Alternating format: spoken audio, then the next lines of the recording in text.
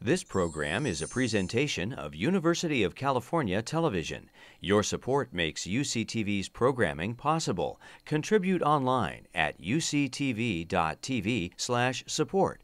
Check out our YouTube original channel, UCTV Prime, at youtube.com/UCTV Prime. Subscribe today to get new programs every week.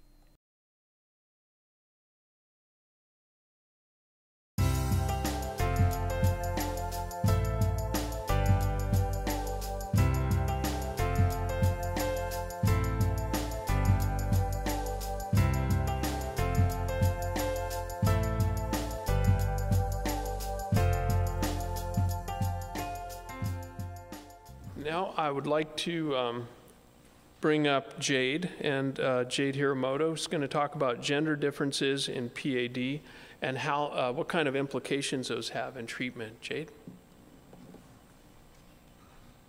Thank you, Peter. That was a great talk. So why don't we start off with a couple of questions. So if you all have your push button, what's the leading cause of death for women in the United States? Is it cancer, cardiovascular disease, cerebrovascular disease, or respiratory disease? What's the consensus? All right, cardiovascular disease. That is absolutely correct, but these are the 4 leading causes of death for women in the United States. And the second question, do women have a lower prevalence of PAD compared to men? Press 1 for yes, 2 for no, or 3, the prevalences are the same. No, was the overwhelming response. Okay, well this will be interesting. So I think that everyone has sort of embraced the cardiovascular disease bandwagon for women, but perhaps not so much for peripheral arterial disease. So I'm hoping to maybe increase your knowledge base on this topic through this talk. So as you all know, peripheral arterial disease affects at least 8 million people in the United States today. It's a major cause of functional impairment and limb loss. And an ABI less than 1 is an independent predictor of an increased risk for myocardial infarction, stroke, and death. PAD is very expensive. You may or may not know that its costs are comparable or higher to coronary heart disease and stroke. And despite these statistics, I don't think it's really, made aware in terms of the public, clinicians, and health payers what these risks are associated with peripheral arterial disease. What about gender in PAD? Well, the prevalence of PAD is actually equal, if not slightly higher, in women compared to men. Women with PAD have higher rates of functional decline compared to men, and women actually suffer the same consequences of PAD at rates that are at least as high as those in men. And women may also suffer poorer outcomes and higher complication rates after lower extremity revascularization for advanced PAD. Women are also less likely to be treated with optimal risk factor control. In this large registry, the REACH registry with over 8,000 PAD patients, being a woman was an independent predictor of being less likely to be managed with optimal risk factor control. And women are underrepresented in contemporary PAD revascularization studies. They comprise about 1/3 of the studies in the last decade. And I think as a result of all of this, the AHA has recently released a call to action to raise the awareness of the burden of PAD in women and reach for clinical studies and trials to include women in PAD. So this is the data, these are the data from 3 epidemiologic cohorts sponsored by the NIH. And we had the opportunity to look at the levels of ABI stratified by gender. And if you look at all men and women with ABI less than 1, actually women have a higher prevalence of a low ABI compared to men. And as you see from each of these cohorts, they're really overrepresented in that ABI of 0.9 to 1 category. These findings were also confirmed in a very large cohort that you all probably are familiar with, the Lifeline screening cohort. We looked at over 119,000 men and women who voluntarily were screened for ABI as well as other risk factors, and you can see that women had a far higher prevalence of a low ABI, ABI less than 1 compared to men, and also a higher prevalence of an ABI less than 0.9 in women compared to men. Well, you might say it's just an issue of misclassification. Women are different than men. We can't use the same cutoff for ABI as we do in both sexes because perhaps women have a lower normal ABI compared to men. And it's probably true, and this was the only study that I could find looking at healthy participants in terms of trying to really delineate what a normal ABI is across gender and race. And there's it's a pretty marginal difference. So in the multi-ethnic study of atherosclerosis, women had an ABI that was 0.02 lower than men, and blacks had an ABI that was 0.02 lower than whites. However, if you then look at categories of ABI and what the associated cardiovascular risks are, you see that even in this, people might even consider this mild disease. Up until 2011, it was not considered abnormal to have an ABI between 0.9 and 1. The hazard ratios for the risk of coronary heart disease death, incident PAD, and incident stroke are very high in women. They're at least as high in women as they are in men. So I don't think it's an issue of misclassification of risk. So why do women have higher age-adjusted rates of PAD? If you look at those data and you look at traditional cardiovascular risk factors, it doesn't appear to be explainable by traditional cardiovascular risk factors.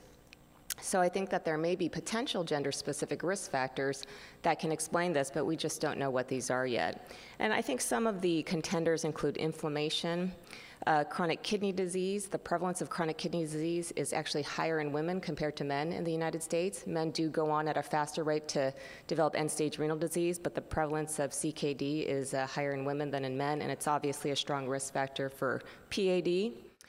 Social and economic factors may potentially play a role. Women in those cohorts were more likely to be single, divorced, or widowed compared to men.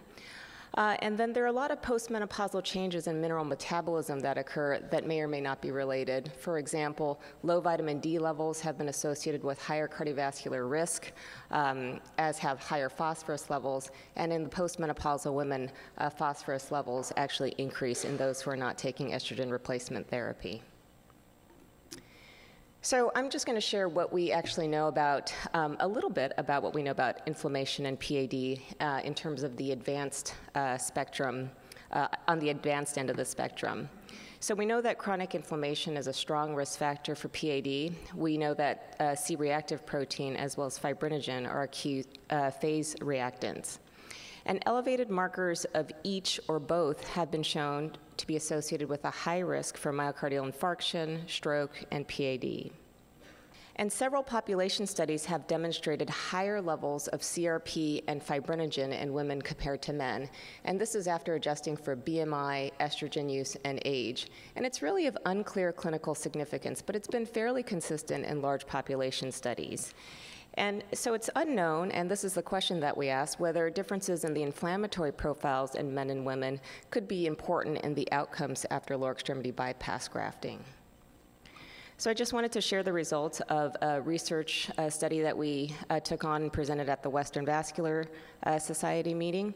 We asked whether there are gender-based differences in the inflammatory phenotype of patients undergoing lower extremity bypass grafting, and whether this correlated with primary graft patency. We used the data from a prospective cohort from 3 academic medical centers in Boston, where 225 patients were enrolled between 2004 and 2008. And this specific study was undertaken to examine the relationship of different metabolic factors, inflammation, and outcomes following lower extremity bypass grafting with autogenous vein. It was not powered to look at gender differences, but it was strictly to look at these metabolic and inflammatory factors with outcomes. Patients were excluded if they were treated with a prosthetic or non-autologous vein, if they had a hypercoagulable state or active infection or significant illness within 30 days. And although patients with small areas of dry gangrene or ulcers were included in the study, patients with a deep space infection, large ulcers, or any that required debridement were excluded from participating. So this study evaluated multiple biomarkers. Blood was collected at baseline in the fasting state on the day of the procedure, and then all samples were then analyzed in batches at a core laboratory. The CRP was determined using an immunoturbidimetric assay and the fibrinogen using an immunonephilometric technique.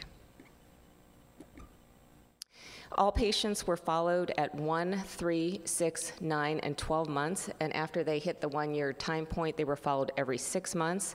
They left graft reintervention up to the discretion of the operating surgeon. And loss of primary patency was defined by any graft revision, whether open or percutaneous, or documentation of occlusion of the bypass graft without revision. These are statistical analyses. So we actually created cut points. CRP was dichotomized at 5 milligrams per liter. This represented the upper limit of the core laboratory reference range, but it's also been shown to represent a high-risk subgroup, not only in a lower extremity bypass cohort, but also in a stroke cohort. In fibrinogen, we dichotomized at a higher level than one might expect at 600 because the overall values in our cohort were quite high. This represented the top quartile of values in the cohort. And these are the overall demographic characteristics of the cohort. I mean, we suffer the same issues. We had 28% women in this study. They were slightly older than the men. The men were more likely to be current smokers, hyperlipidemic on statin therapy, but the women were more likely to present with critical ischemia. The women also had far higher CRP levels. That was statistically significant. And there is also a trend towards higher levels of fibrinogen in women, but this did not reach statistical significance. In terms of the indications for treatment, it was pretty evenly distributed amongst claudicators, those with rest pain, and those with ulcer or gangrene. 10% of patients had a redo bypass. Most patients, nearly over 80%, underwent reconstruction with a single segment of greater saphenous vein.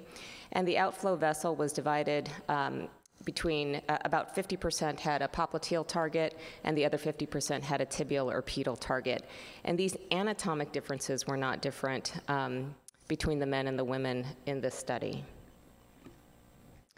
So there were 78 primary graft failures over a median follow-up of almost 900 days.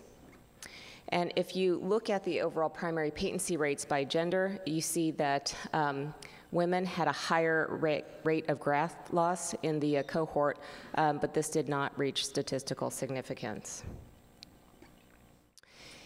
We then looked at the bivariate associations between all of these predictors and stratified it by gender to try to see what might be important based on gender.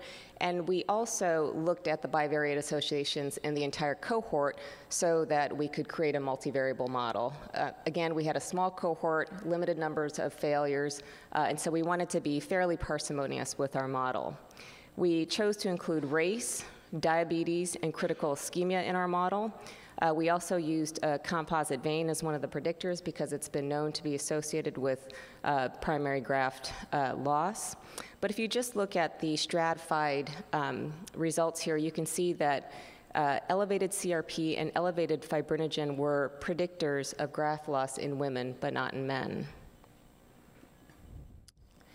These are the results of the multivariable model. Again, results stratified by gender. And we didn't include CRP and fibrinogen in the same model because, number one, we had a limited number of outcomes, and number two, CRP and fibrinogen were actually highly correlated in our model. But you can see that in both men and women in this multivariable model, black race was an independent predictor of graft loss. We didn't have, we only had 17 blacks in our cohort, so we were a little limited in that, but I think that this is a pretty strong predictor.